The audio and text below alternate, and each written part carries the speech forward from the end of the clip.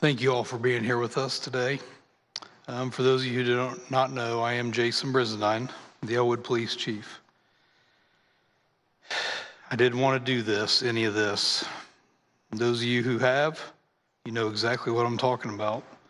Those who don't, I pray you never do.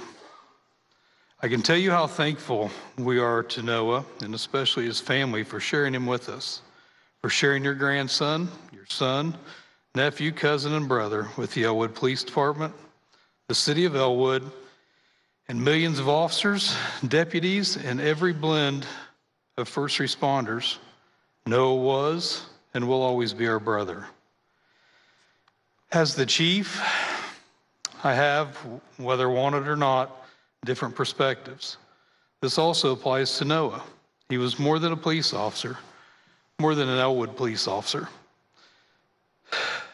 Just one example was just this week, Lieutenant Steve Guthrie shared a mission statement Noah wrote while at the academy. In the statement were the profound words well beyond what we'd think a new officer would understand.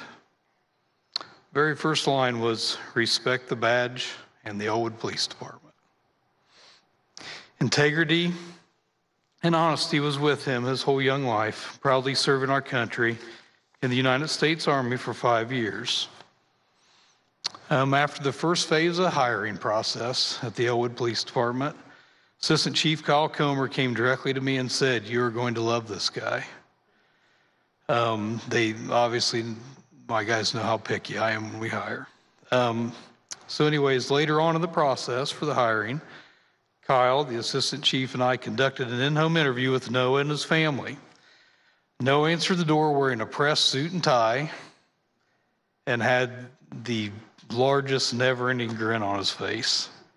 While speaking with his parents and little brother during the interview, it was immediately apparent how close, caring, and kind his family was. Mom, Dad, and Elijah could not have been more proud of Noah. Within minutes of completing the interview, as Assistant Chief and I was heading back to Elwood, it only took a few minutes to decide to call Noah and offer him the job immediately. He was hired on August 21st, 2021, as an Elwood police team and family member. Even with Noah gone, our families, friends, and communities still need protected. Noah entered law enforcement at the peak of social criticism, never strayed from his goal despite it. Despite the violence and atrocities, service beyond one's own self is still a calling among this generation. They are expected to do the job delicately in one of the most vicious times in our history. This generation of police are expected to execute their duties by a constantly changing set of rules, despite the prevalence of evil, scrutinized for every decision, every action.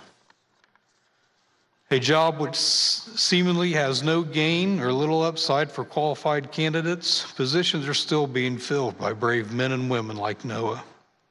Noah loved his job and quickly excelled at it. He was a little brother to the family at the Elwood Police Department. Okay, I'm unsure who this author was, but this quote resonated with me this week. A true police officer fights, not because he hates what's in front of him, but because he loves who stands behind him.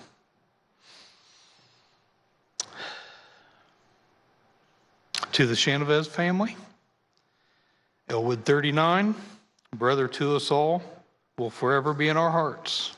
Matt, Lori, Elijah, Sarah, Noah's legacy will be carried out through you as part of our police department family.